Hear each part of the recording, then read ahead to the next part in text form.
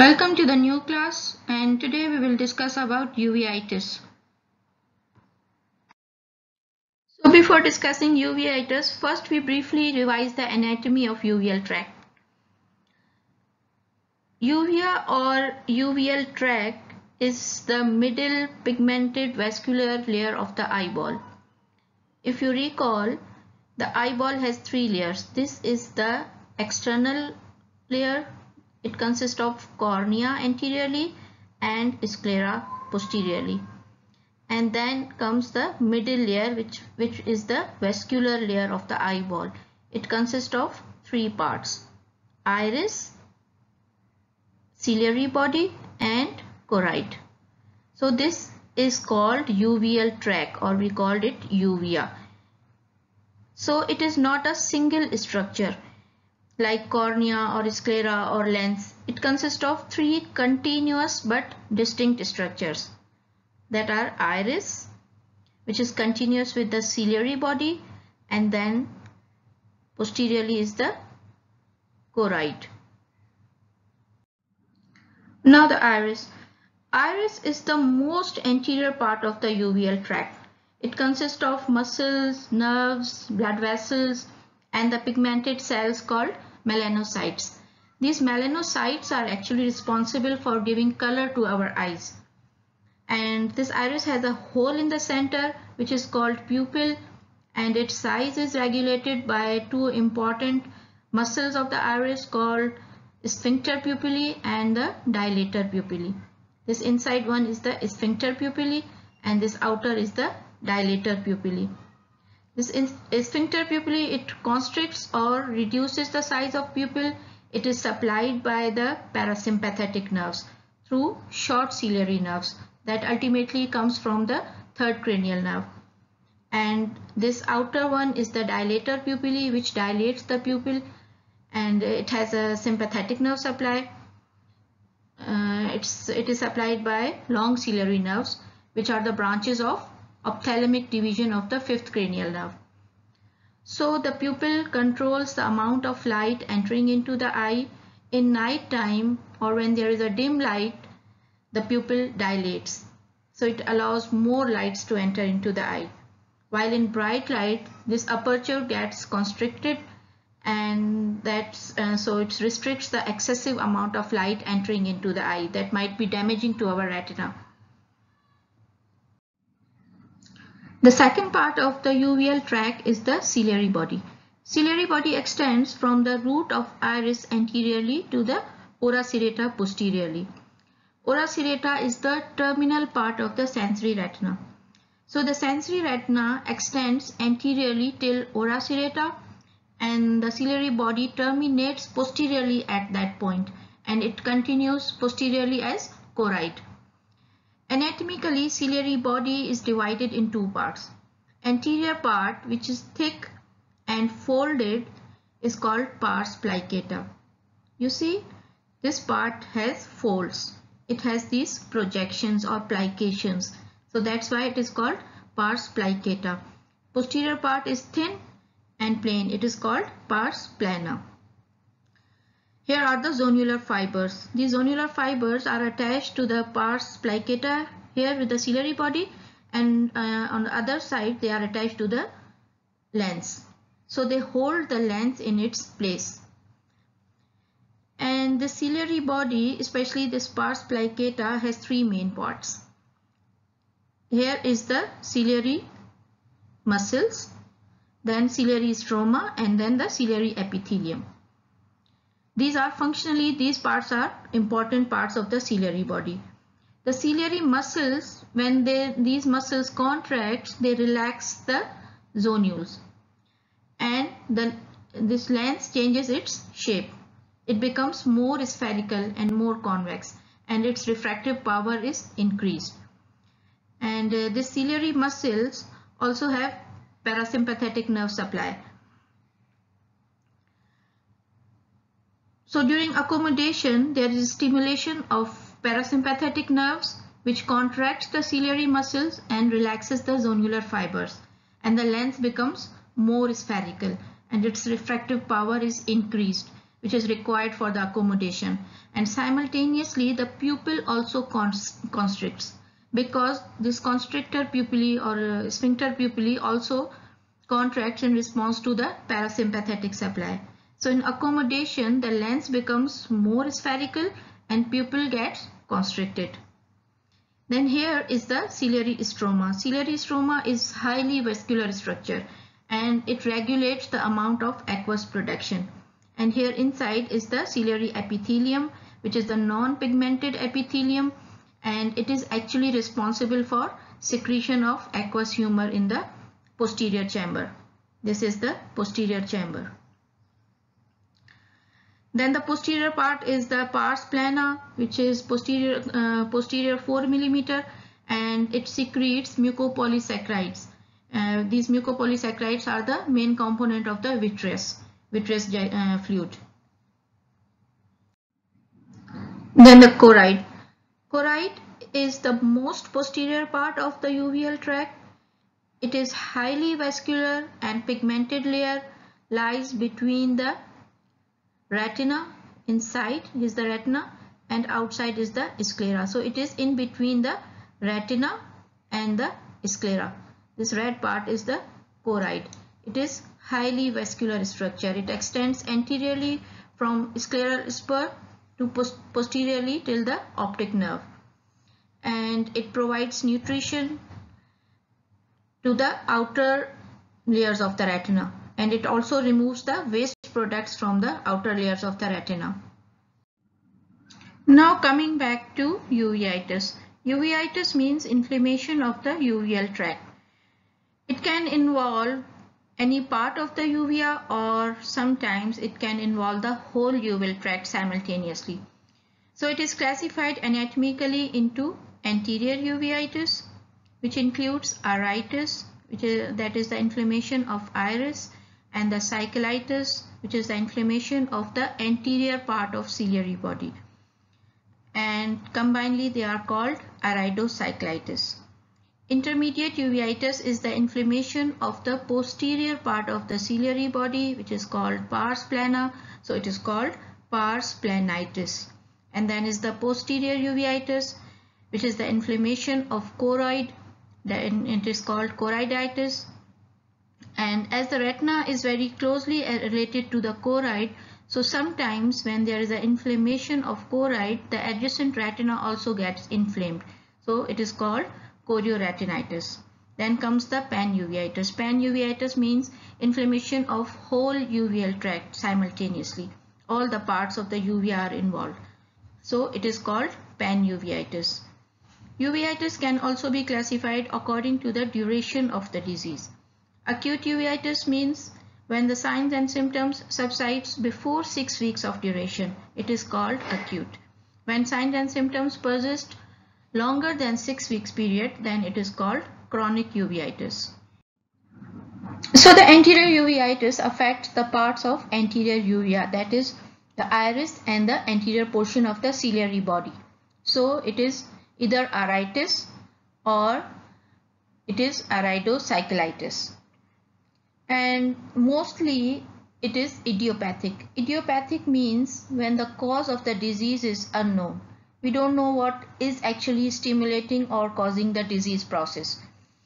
So most of the cases of anterior uveitis are idiopathic, but sometimes they can be caused by trauma, or there is any systemic infection or inflammatory disease which is associated with the anterior uveitis. And usually it occurs as a single episode and it subsides with the proper treatment, but sometimes anterior uveitis persists for the longer period of time and it causes visual threatening complications. Anterior uveitis is the most common form of all uveitis, which accounts for about 2/3 cases of all the cases of uveitis. Intermediate uveitis is the inflammation of the pars plana, that is the posterior portion of the ciliary body, and its adjacent vitreous. It is known as pars planitis. It is also most commonly it is idiopathic, but it can also be associated with systemic infections or inflammatory diseases. Posterior uveitis in its true sense is the inflammation of choroid, that is choroiditis, because retina is not a part of the uveal tract, but as it is closely attached to the choroid, so sometimes it is inflamed when there is an inflammation of choroid. And also the inflammatory process is seen in the posterior vitreous. It is called vitritis, which is secondary to choroiditis or retinitis or combinedly chorioretinitis. And the panuveitis. Panuveitis means inflammation of the all parts of the uveal tract. As we have discussed that anterior uveitis is the most common type of uveitis, which accounts for about 2/3 of all the uveitis cases. And most of the cases of anterior uveitis are idiopathic. But sometimes the uveitis can be associated with systemic diseases which are either inflammatory or infectious. Among the common infections of anterior uveitis are tuberculosis and syphilis. And in fact, the TB and syphilis can be the cause of any type of uveitis, either anterior, intermediate, posterior, or in panuveitis. And herpes simplex and herpes zoster viral infections can also cause anterior uveitis. Inflammatory diseases which can be associated with anterior uveitis are the seronegative spondyloarthropathies like ankylosing spondylitis, psoriatic arthritis, and the Ritter syndrome. Also, there is the association of inflammatory bowel diseases, and the chronic anterior uveitis in children can be seen in association with juvenile idiopathic arthritis. Intermediate uveitis can also be most commonly idiopathic, but infections like tuberculosis, syphilis, and Lyme's disease could also be seen in association with intermediate uveitis. Inflammatory or autoimmune causes of intermediate uveitis include sarcoidosis and multiple sclerosis. Then posterior uveitis again can be idiopathic, but infections like tuberculosis, syphilis, herpes viruses, and toxoplasmosis and toxocariasis. Toxoplasmosis and toxocariasis are relatively common infectious causes of posterior uveitis and panuveitis. Inflammatory causes include sarcoidosis, collagen vascular diseases like SLE, rheumatoid arthritis, and polyarthritis nodosa can be the causes. And then there is a Behçet's disease and VKH. Then the panuveitis, which can be idiopathic. It can also be associated with infections like tuberculosis, syphilis, cytomegalovirus retinitis, toxoplasmosis, and toxocariasis. And the inflammatory causes include sarcoidosis, sympathetic ophthalmia, Behçet's disease, and the VKH. It is difficult to discuss the details of each and every associated disease, but we will quickly go through some important associated diseases, especially those which are associated with anterior uveitis, because it is the most common type among all the uveitic cases. So number one is the ankylosing spondylitis. Ankylosing spondylitis is an inflammatory disease that over time can cause fusion of the vertebrae in the spine. So the vertebrae gets fused together and it makes the spine less flexible, and it can result in hunched forward posture. It is common in the young males. Symptoms typically begins in the early adulthood. It presents with the low back pain and stiffness. The cause of ankylosing spondylitis is unknown, but genetic factors seems to be involved. In particular, People who have a gene called human leukocyte antigen B27, or we can call HLA-B27, are at greatly increased risk of developing ankylosing spondylitis. And for the diagnosis of ankylosing spondylitis, we advise the X-ray of spine, especially the sacroiliac joints. And this X-ray spine shows the bamboo spine, this non-flexible bamboo spine. And acute anterior uveitis is seen in 40% of cases of ankylosing spondylitis. Second one is the psoriatic arthritis. Psoriatic arthritis is a form of arthritis that affects some people who have chronic psoriasis. Usually the inflammation occurs in the distal phalangeal joints, and patients can present with the swollen fingers and toes, and there is a deformities in hands and feet. There is a foot pain, which is secondary to inflammation of foot tendons and ligaments, and patient can have low back pain because of spondylitis, that is inflammation of joints between the vertebrae of spine. And patient can also have sacroiliitis, which is the inflammation of joints between the spine and the pelvis. So 25% of patients having psoriatic arthritis can develop anterior uveitis. Then the inflammatory bowel diseases, both ulcerative colitis and Crohn's disease, can have associated anterior uveitis, especially those patients who are positive with HLA-B27. Then is the juvenile idiopathic arthritis.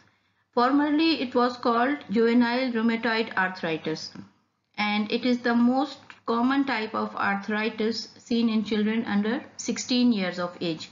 It causes persistent joint pain, swelling and stiffness of the joints. It has different types polyarticular. When more than 4 joints are involved, it is called polyarticular. And then is the group called polyarticular, where the inflammation occurs in fewer than 4 joints. And uveitis is most frequently seen in this polyarticular group, especially in the female patients. The rheumatoid arthritis factor is usually negative, and anti-nuclear antibodies are mostly positive in those who have associated anterior uveitis. And this uveitis are usually chronic in nature. Eye is usually white and child is mostly asymptomatic, and if it is not checked routinely, it may end up with the complications like band keratopathy, cataract and glaucoma, or even the blindness. Then the sympathetic ophthalmia. It is relatively new term. It is very rare but an interesting cause of granulomatous panuveitis. It occurs as a result of ocular surgery, or more commonly penetrating trauma to one eye with any sharp object like knife, needle or pen or pencil, etc. And especially when there is a prolapse of uveal tissue. And after a certain period of time, and the time is actually not specified, we can say that it ranges from 1 week to as many as many years, like we can say that as long as 30 years.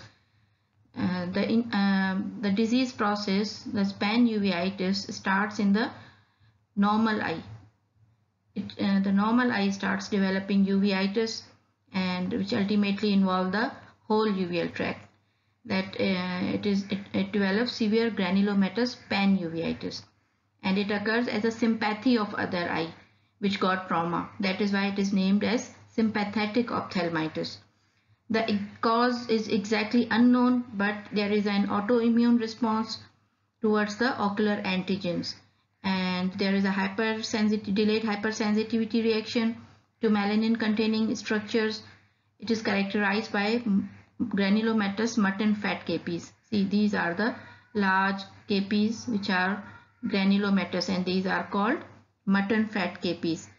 And iris, there is also a thickening of iris, and patient soon develops vitritis and can have this exudative retinal detachment.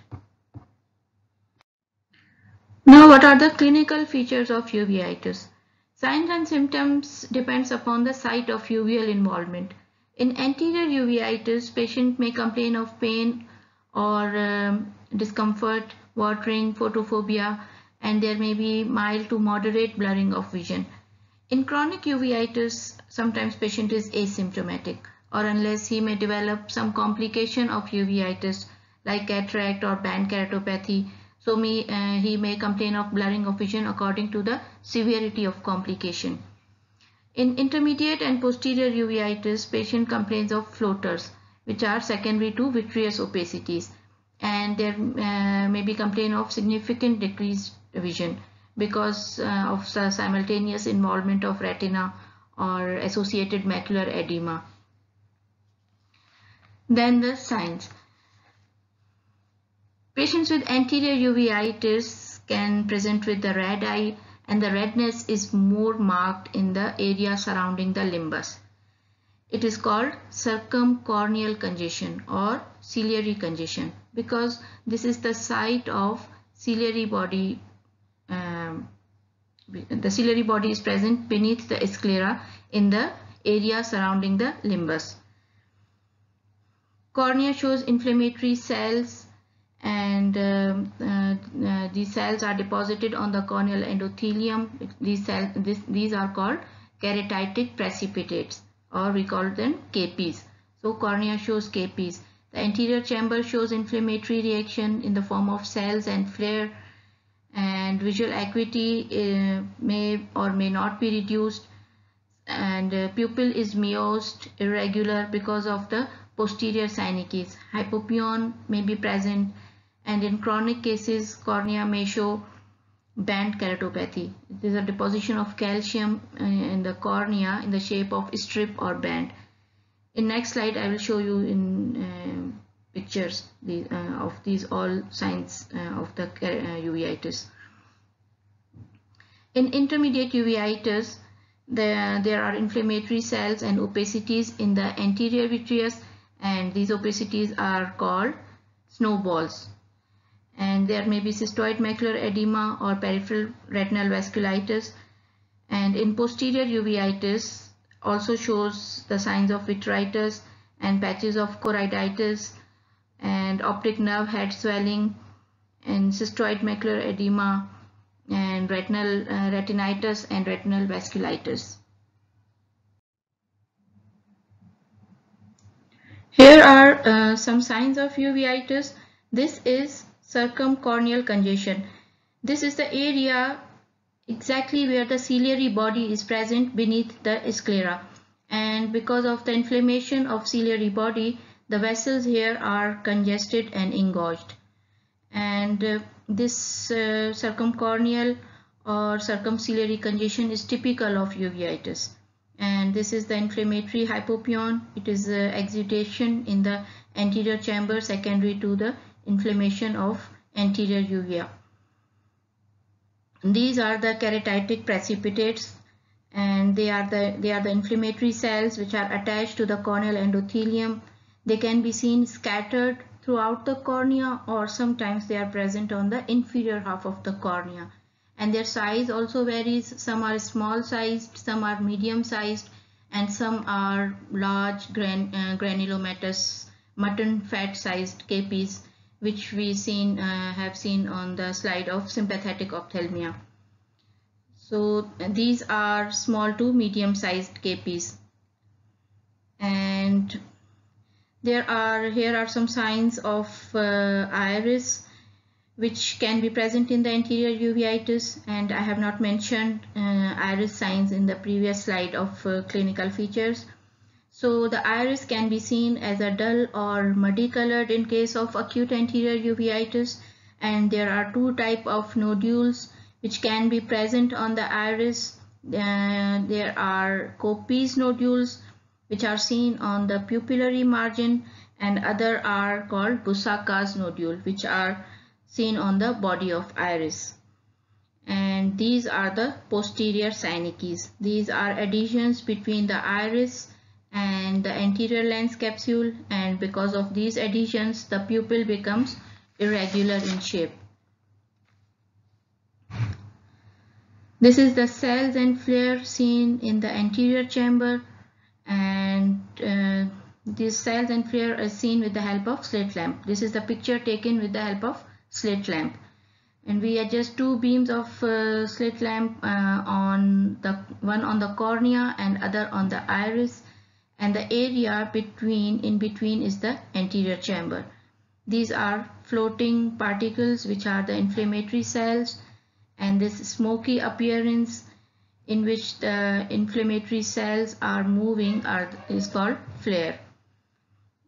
And this is the inflammatory cell in the vitreous, it is called vitritis, and here are the snowball opacities, which are inflammatory clumps which can be seen in some cases of intermediate uveitis. This is diffuse vitritis or diffuse vitreous haze, and here are the patches of choroiditis. These are different patches, yellowish white patches of choroiditis, which are seen in the posterior uveitis or in cases of panuveitis. This is severe macular edema, which is seen especially in cases of intermediate uveitis or posterior uveitis or panuveitis. But macular edema can be seen in anterior uveitis also. This is how we grade the cells and flare in the anterior chamber. For the cells, we count the number of cells if they are countable and grade them from 0 to +4. If the cells are less than 5 in number, we say that there are occasional cells in the anterior chamber. And if the cells are counted as from 6 to 15, it is +1, and 16 to 25 grade 2, 26 to 50 grade 3, and if the cells are more than 50 then grade 4.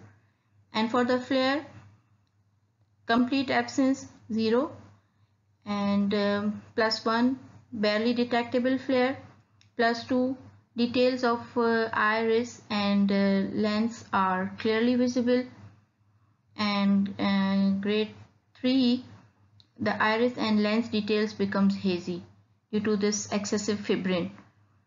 And in grade 4 is the intense flare, and there is a fixed inflammatory coagulum present in the anterior chamber and sometimes it forms the inflammatory membranes and occluding the pupil also. For the diagnosis of uveitis, the history and the physical examination is very important to rule out any systemic association. And not every case of acute anterior uveitis needs to be investigated. Like if there is no history of any systemic involvement and there is a single episode of unilateral anterior uveitis only, then we routinely do not do the labs in our practice.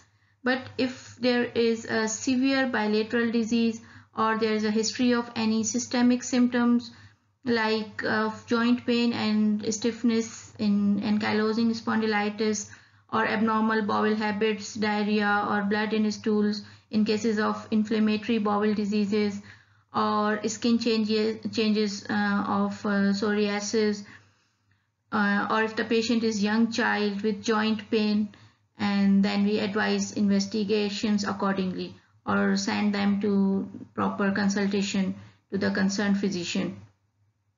And also if there are systemic infections are suspected like tuberculosis or syphilis, then they need to be investigated, or better to consult with the medical internist to get the proper investigation and treatment.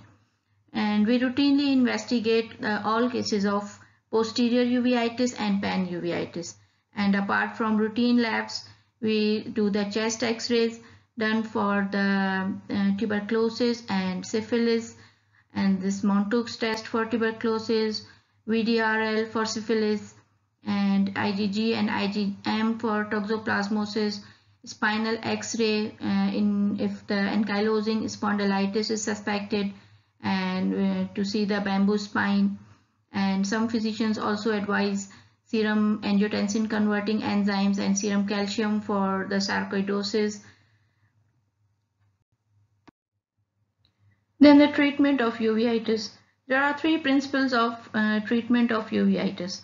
Number one is to control the inflammation, to relieve the pain, and treat the secondary infections or inflammatory causes. First is control inflammation. Corticosteroids are the main agents used to control the inflammatory activity. They are given in the topical drops or ointments in cases of anterior uveitis. Topical treatment works only for if the disease is limited to anterior uvea. And if there is a severe inflammation, and then we can also give the subconjunctival injections of steroids. If there is involvement of pars plana, that is intermediate uveitis, or if there is a posterior or pan uveitis, then posterior subtenon or intravitreal steroid injections can be also be used. Especially the triamcinolone can be used for this purpose. Sometimes systemic steroids are also used, like prednisolone or dexamethasone. In cases of steroid resistance, or if the patient starts developing complications of steroids like peptic ulcer or increased blood pressure, then alternatively the immunosuppressive agents like cyclosporine and methotrexate can also be used. For pain relief, we use cycloplegics like atropine and cyclopentolate. They not only relieve pain by reducing the ciliary spasm, they also dilate the pupil and breaks the posterior synechies. And they also stabilize the blood aqueous barrier and reduce the inflammatory exudation and hypopyon formation. And third principle is to treat the infections. So refer the patients to the concerned physician for the proper treatment of infectious etiologies like tuberculosis and syphilis. Uveitis, if not treated properly, or if it becomes chronic, then it may lead to certain visual threatening complications like band keratopathy. It is a deposition of calcium salts on the cornea in the shape of strip or band. This is advanced band keratopathy. This is the complicated cataract. And uveitis can also lead to glaucoma or sometimes very low intraocular pressure, which is called ocular hypotony, secondary to acute shutdown of ciliary body. Then is chronic cystoid macular edema. This is cystoid macular edema, and this is the tractional retinal detachment, secondary to traction of inflammatory membranes in the vitreous, which pulls the sensory retina, and it causes tractional retinal detachment. And finally, few points to compile the lecture. Anterior uveitis is the most common type of uveitis. Idiopathic form is the most common cause of anterior uveitis. Infections are more common in posterior uveitis and panuveitis. Sarcoidosis, tuberculosis, and syphilis can present in any or all locations.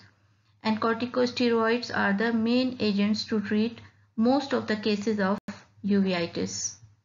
Thank you very much.